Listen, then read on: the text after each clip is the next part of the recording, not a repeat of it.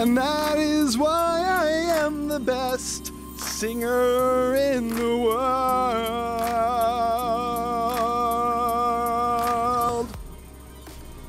Caca. What? Oh. Performance is I like the end of the song. Oh, do you mean the part where I got really loud? No, the end of the song. I like it. The end. You mean? No. You know when the song ends? Yeah. And you come to a stop? I love that.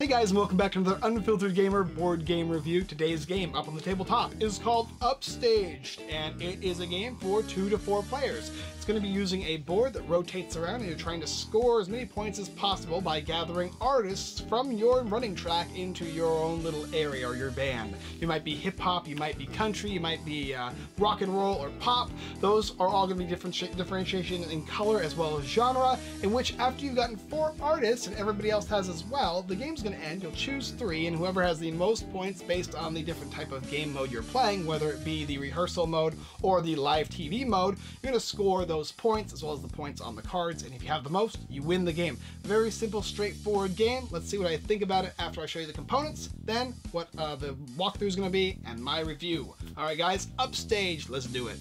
So here we have the game Upstaged and everything that's included, and as you can see, pretty simple. You're going to get the box, which is actually going to double as the game board. Additionally, you're going to get these 4 flaps that you'll insert into the box. There's 2 different types of gameplay, and one is going to be the basic rehearsal way, and the other is going to be, I guess, the more advanced way, or for you more strategic gamers. And as you can see, it also works to let you spin it around in circles, either 90 or 180 degrees. You get a set of artists, and there's wilds, and there's the 4 different types. So it's country, pop, or rock. And then you're also going to get cue cards. These cards are the cards you're going to utilize on your turn, up to 2 of them, to basically move the board around and push artists along. You want to push them into your side of the board, or push them onto other people's, or just off the board completely. Trying to gather the best artists you possibly can. Don't forget the rulebook is in the game, as well as the 4 different player aids, and they also tell you, they double as what you are, whether you're rock, pop, hip-hop / R&B, or playing as country. Of course, I guess I would go for the more country, since, as you know, best song in the world I made just recently. But you can choose your own if you'd like, but that's what you get in the game. Let me show you how it's played. So here we have Upstaged by Mike Trias, and everything included set up for 4 players. Everybody's going to start with 4 cue cards, as well as they're going to be the rock, pop, hip-hop, or country. And of course, we have it set up for rehearsal mode. But if you want, you can turn these over, and you can play the live TV mode, which is a more complex version of the game, which also includes a little bit longer of play, I suppose, as well as additional ways to score bonus points. It tells you right here how you're just going to score bonus points in the game, depending on which mode you're playing as. But you're going to be utilizing the main front, which is going to tell you the goal of the game, and then on your turn what you can do. So we'll just go ahead and start with somebody. We'll start with rock over here. We'll go clockwise. First of all, when there's nobody here on the stage, you got to add somebody on the stage at the beginning of your turn by simply putting one there. Now you can go ahead and select it to go in any way you want, and based on the way it's going to be facing is who it's going to go to. So for instance, this guy is going to have this stage, and this walkway. This guy can have this walkway, this one would have this one, and this one would have this one. Additionally, you're trying to get 4 of the singers into your group. Now you want to have the 4 best for you, and there's different ways. Whether you're playing the rehearsal one, which is you get +1 point for mentor bonus, which is per card of your genre. So I'm rock, so if I get 3 rock cards, that'll score me 3 points. Additionally, I'll get +3 victory points if I can match all of my focuses. These are the little icons here. So if I get 3 diamonds and this is part of my crew, I'm going to score 3 points. With a live TV mode, it includes those 2 along with aligning them, giving you straights, or +7 for genre, which is matching 3 genre icons if you get all 3 of them. And then of course harmony. If you get 3 of a kind, you're going to score points as well.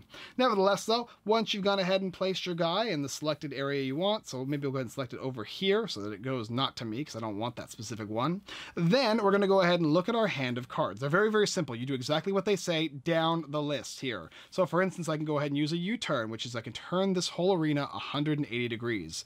And I'm going to move these aside for the players, that way it's easier to turn this board here. We rotate it just like that. 1 and 2. That's 180 degrees, in which case now he's facing this way here. And then I can go ahead and play one more card. So you can play 2 cards. I will play this one here, which says that I can go ahead and discard a card of my choosing and move artist forward 1. So he'll move down just like that. Then these cards that I've played get discarded, and at the end of your turn, you'll draw back up to 4 cue cards. That will be the end of your turn. The next player is then going to get a chance to go. We got the Pop Singer over here. He's going to pick one of these. Oh, and it happens to be Pop, and he wants this one. He wants to put this... Maybe he wants to put this like this, because he doesn't want this guy necessarily, but he has to check his hand. Let's see what he has here. He can move artists, switch artists with another player, discard 2, turn. This one would be the one he'd probably want to pick. So he can go ahead and play this one here, and he'll have to discard 2 cards. And he'll turn the arena either 90 or 180, so he'll go ahead and turn it 90, so he'll move this just like this. And then he's going to go ahead and make artists move forward, getting his green guy 1 step closer. Now, unfortunately, because he discarded his cards here, he's only got 1 left, and it costs 2 to discard. So his other option would be if he had 2 cards of the same color, he could discard them to make an artist move forward, but he doesn't. Oh, so he keeps this card, and then he just ends his turn by drawing 3 more cards, right, just like that. And then the next player is going to get to go. Another artist is going to pop out, and this player actually wants to have the blue Alonzo, so he'll put this Harmony character right there. And he's going to look at the cards in his hand. The first one he'll play is Artist Move Forward. He'll score Alonzo, and then Harmony will come down. And then he can go ahead and choose another one of these. And I think he will go for this Proper Guidance is Key. He'll play this card here, discarding 2 cards, which allow Artist to move forward twice. And now he's got 2 blue for his blue, which is exactly what he wants, and then he's going to draw up to his 4 cards. And the game just keeps going along like that. And the game is going to end when everybody gets 4 artists. Now, what happens if somebody, let's say somebody already has 4 artists. So let's say that this character here, this player here, had all 4 of these guys, and another artist were to pop in. This would actually disassociate one of the characters out, so you can lose your matches and whatnot. Players can mess you over when they put artists into your lineup, and so you got to be careful not to get the artists you don't want, and get artists that you do want. And after everybody has 4, the game instantly ends, and you're going to tally up your points, and you're going to follow the simple steps like I explained before, whether you're playing rehearsal mode or live TV mode. In addition to scoring points, down on this little board here tells you this guy gets 7 points all by his lonesome, and you can score additional bonus points. But that's basically how the game works. It's a pretty simple game. You're just rotating this little tracker, rotating this thing over here, facing other players, making players gain artists, or making yourself gain the artists of your choosing. And don't forget to drop an artist on your turn, or whenever there's not one here. Sometimes there'll actually be one here on your turn, in which case you would not drop one. But otherwise, that's basically how you play the game Upstaged. All right, let's come up and talk about it. All right, so some caveats for the game Upstaged. The first one is whenever you play a card that is a cue card, if you play it and it says artists move forward, all of them move forward, not just a singular artist. I think I may have messed up on that in the video, I'm not too sure, but if I did, all artists will move forward when the card says all artists, and make sure that you follow the rules on the cards. There's a couple special ones that will do different things as well in the game, like it can stop another card from being played. Additionally, there is a way in which you can discard cards. Like I said before, in action, instead of playing a card, you can discard 2 of the same color, and then you can move an artist forward on the track, whether into your own spaces or into one of your opponents.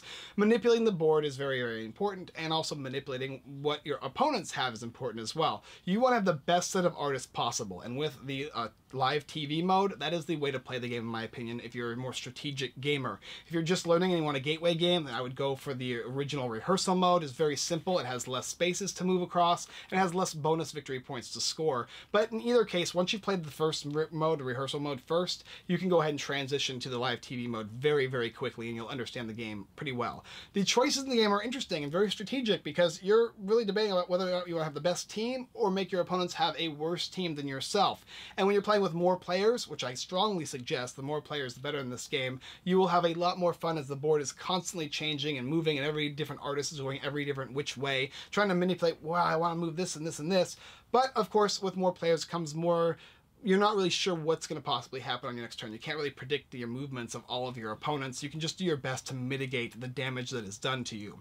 And being able to choose between the 3 of 4 artists at the very end is a nice little nifty, interesting aspect as well. The board is very, very vibrant, and so is the box. The artwork is nice, as the gender-neutral silhouettes and the different characters that you can go ahead and look through and choose to bring into your crew, which is really cool, really fun. I really like that aspect of the game. And the fact that all the cue cards present you with a different challenge, whether it be green ones that make you discard usually discard a single card or draw a card, and then you have the orange ones that are a little more complex, and the yellow ones that do all the turnings and whatnot. All of the cards will allow you to do different things. I actually like being able to turn the board a lot. That's fun as well. It's a nifty little aspect of the game, is moving the board around, trying to determine who gets what and who gets what when. And then, of course, the wild artists, the crazy little wild dudes that are able to go to anybody, which is really interesting as well.